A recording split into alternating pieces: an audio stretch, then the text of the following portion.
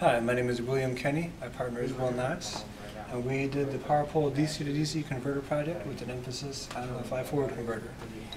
During this video, I'm going to talk to you about the power pole DC to DC converter board. I'll give you an overview of the board. I'll talk about the different equipment needed for the experiments, as well as some of the features of the board. And then my partner Knox will tell you about the fly-forward converter and show you the output of that circuit. So this is the power pole DC to DC converter board. It is a reconfigurable circuit board.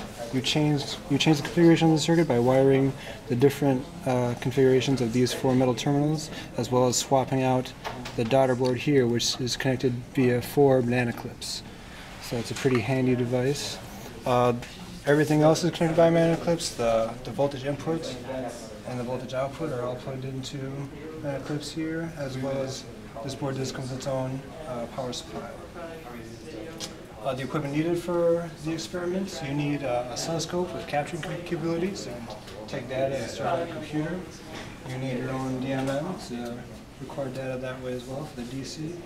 You need a variable resistor capable of going between 7 ohms and 20 ohms, so you can see how the effective load changes your output. You need a DC power supply capable of doing 0 to 60 volts at 2 amps. So when you're working with that kind of power, safety is a concern. So we did actually blow a fuse in this board by dropping a lead on it, so you do want to be careful. And the other equipment you need is, of course, the board, its power supply, and its daughter boards for changing the configuration. The features of this board are pretty nice. Every MOSFET and diode has a voltage probe across it, so you can see the switching characteristics of those elements. There is also current probes.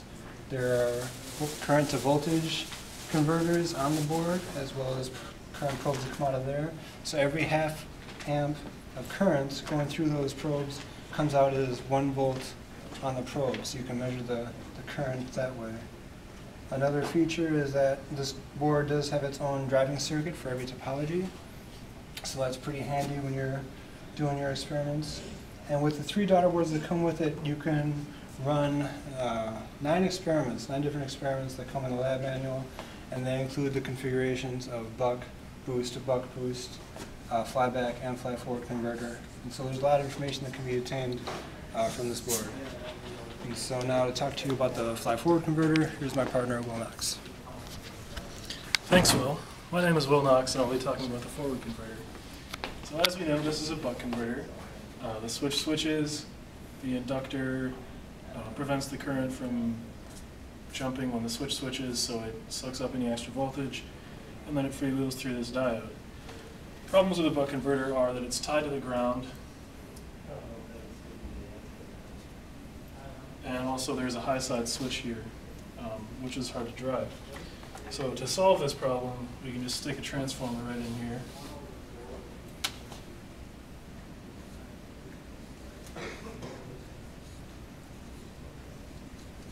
With a low side switch.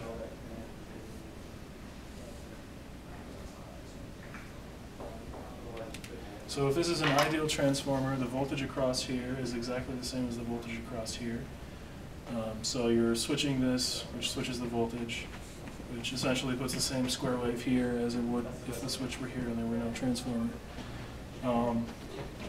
One problem that looks like it would be a problem is if you've got current going through this inductor and you suddenly open the switch, there's no place for the current to go. But that's not a problem because it can just freewheel through this diode. Now, when you put voltage across this inductor, it builds up current during the on time, and then when you turn it off, it just freewheels through this diode. So there's no way to decrease the current through the transformer, and it'll just build up until your transformer is saturated and everything explodes.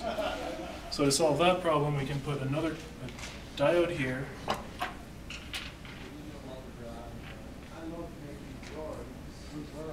and another coil on this transformer.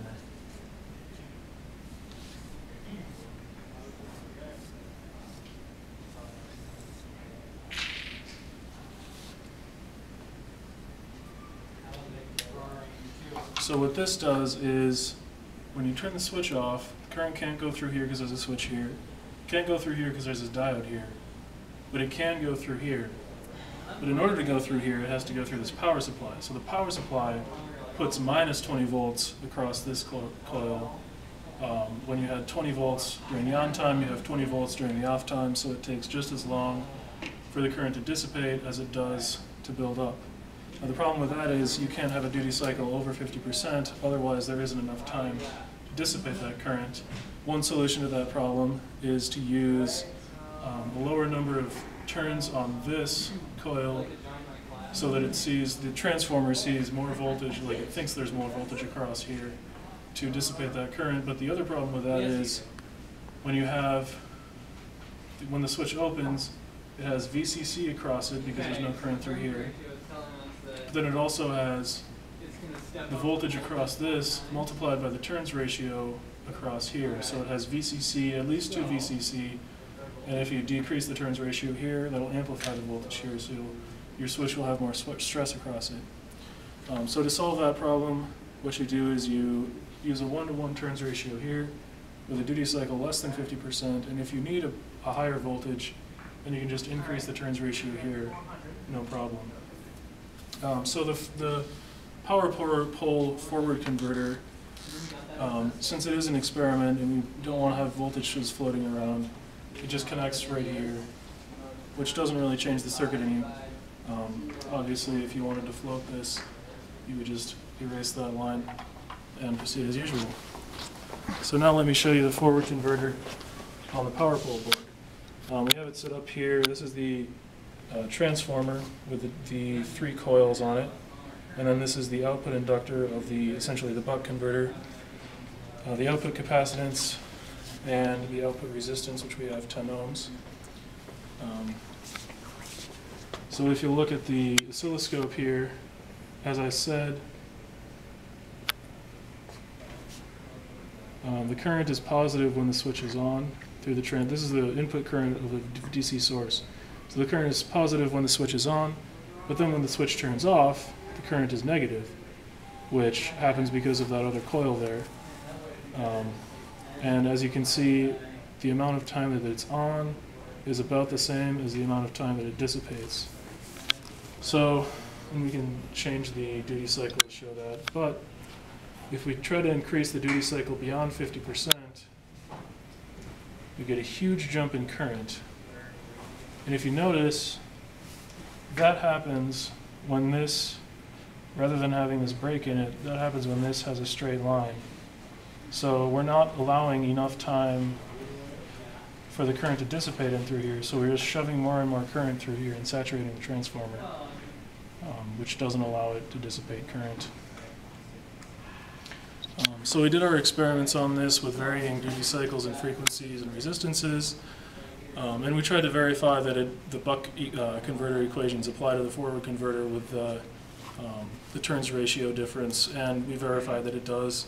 The forward converter has about a 75% efficiency in this particular power pole configuration. And so that's our video. Thanks for watching.